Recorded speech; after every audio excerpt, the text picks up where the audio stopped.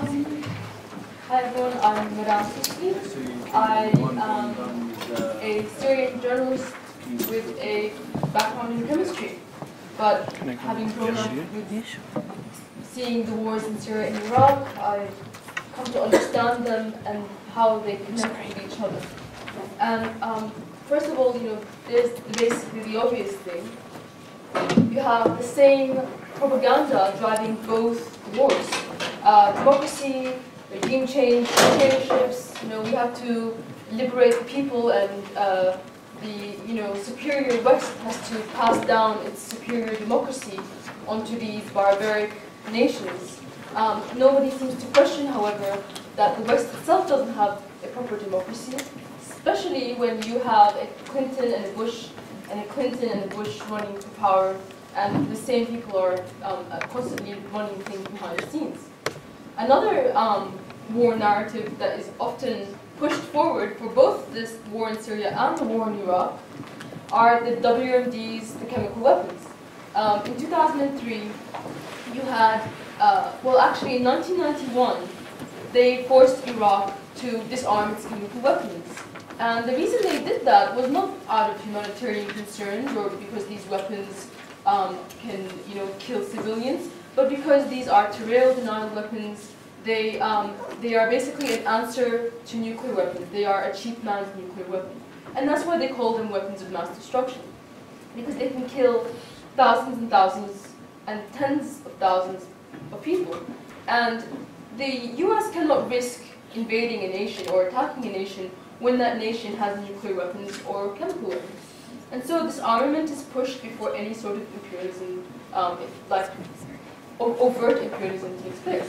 So in 1991, when Iraq disarmed, the US then later, in 2003, comes back with the narrative that they didn't in fact disarm, and that there are some hidden chemical weapons still left over.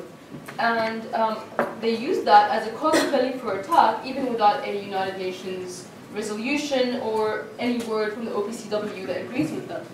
And as a matter of fact, this kind of sequence was so predictable that in 2014, in an interview I did with Vice, when they asked me what I predicted would happen now that Syria has given up its chemical weapons, I said that I predict the US is going to claim that Syria has not completely disposed of its chemical weapons and use that as an excuse to airstrike army positions, possibly after another small chemical weapons attack is set up. This is going to be a similar scenario to the lead-up of the Iraq War in 2002. I believe the US will start airstriking the Syrian military as well as al-Qaeda-linked rebels, effectively attacking both sides of the war. Now, I'm not a psychic, this is just how they work. And I think it should be obvious to everybody by now. The other war narratives that have been pushed forward are what Jay touched on, minority governments. And at the same time, they have a contradictory, simultaneous narrative that they have to protect minorities. So they have to get rid of minority governments, but then they have to protect minorities. And it's a bit schizophrenic. And one of the things you hear, like Saddam is a Sunni, majority of Iraq is Shiite, Assad is Alawite, majority of Syria is Sunni, and the fact that these governments are secular in their basis doesn't feature. And the fact that Obama was black and black people are a minority in the United States didn't occur to him when he said that Syria had a minority government. So, now, once they kind of destabilize the country or even get rid of its government, then they move on to the second narrative, which is that they have to protect the minorities. So in Iraq's case, Saddam gas the Kurds, or more recently, ISIS is killing Christians and Yazidis, so we have to go in to protect them. And in Syria, at the moment, they're protecting the Kurds.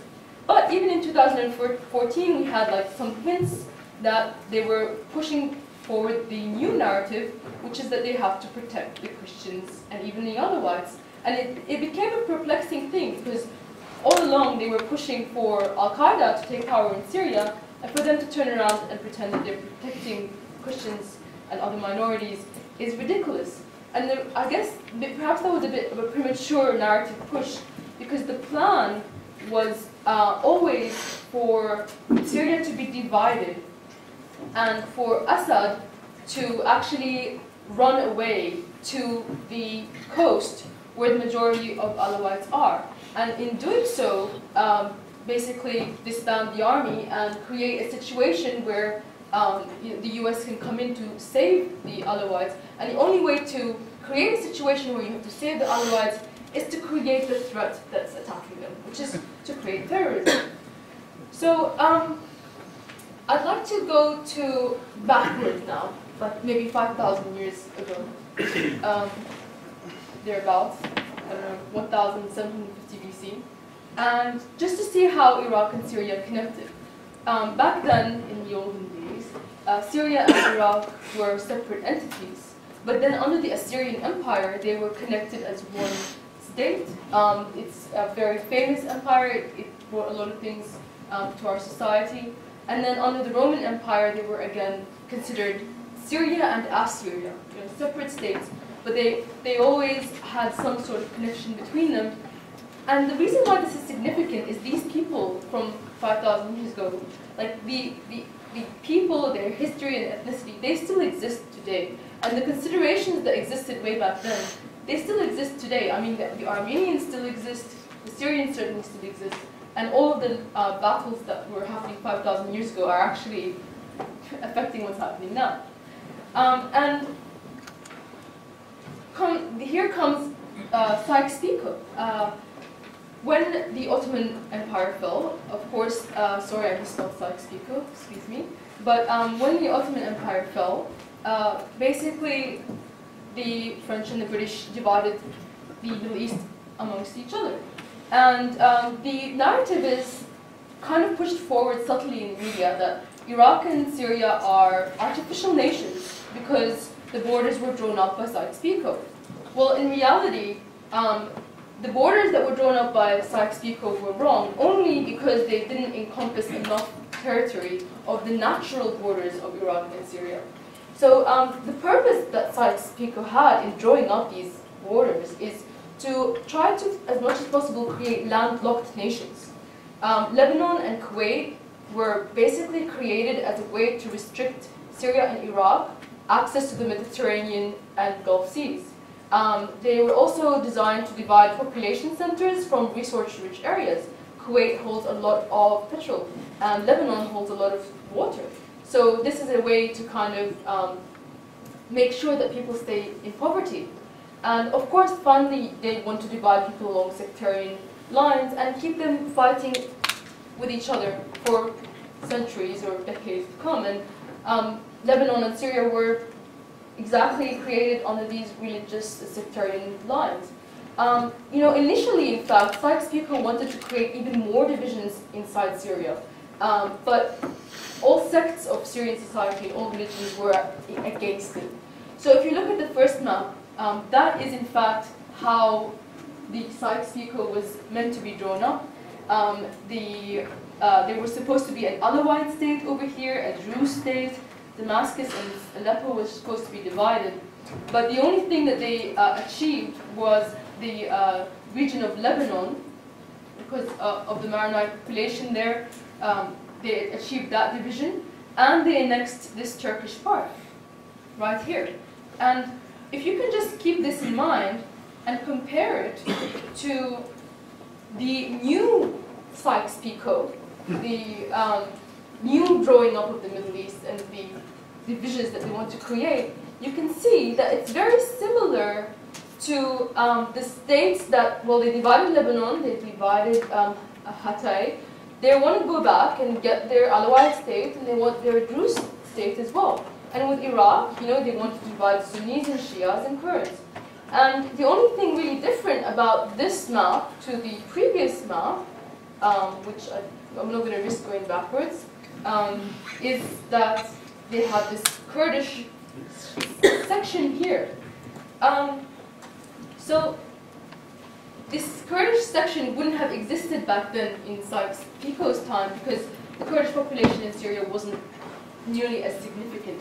The only reason it grew in Syria is because of the Armenian and Assyrian genocide and the Kurdish population's involvement and help of the Turkish government in doing that.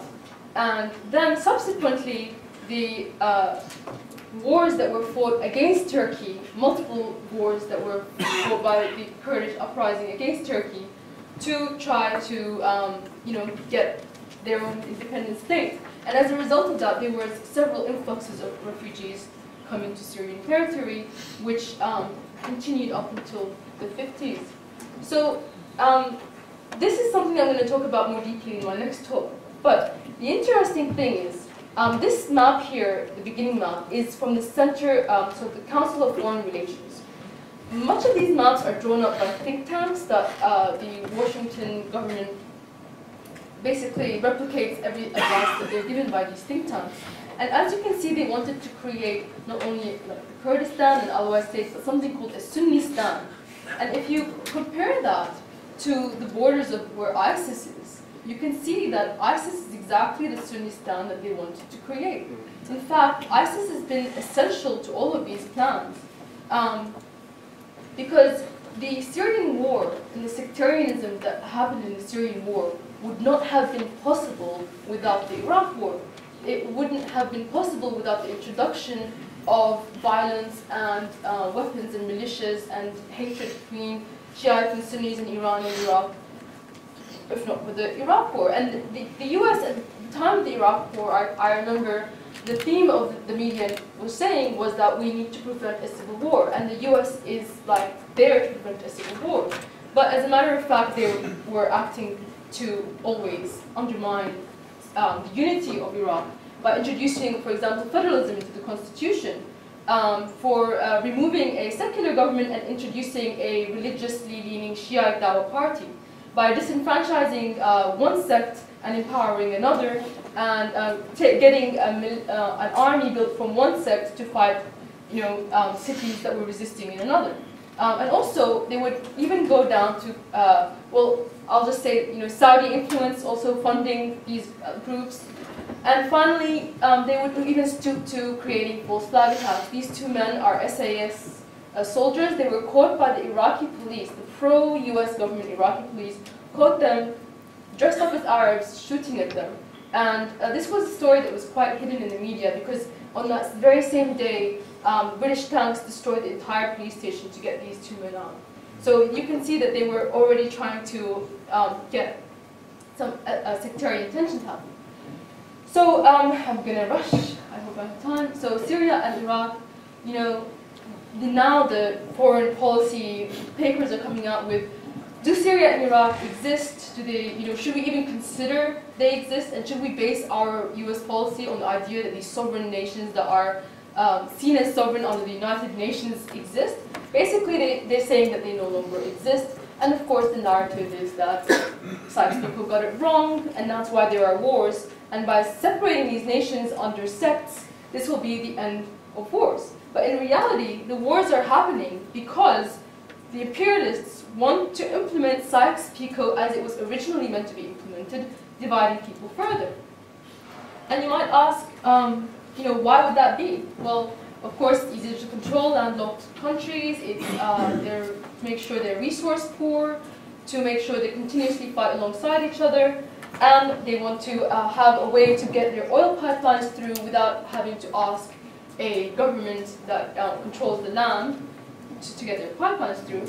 Now, at the moment, the US is actually building illegal military bases in the north of Syria, and they've also got plans to invade from the south so they can connect their pipeline through.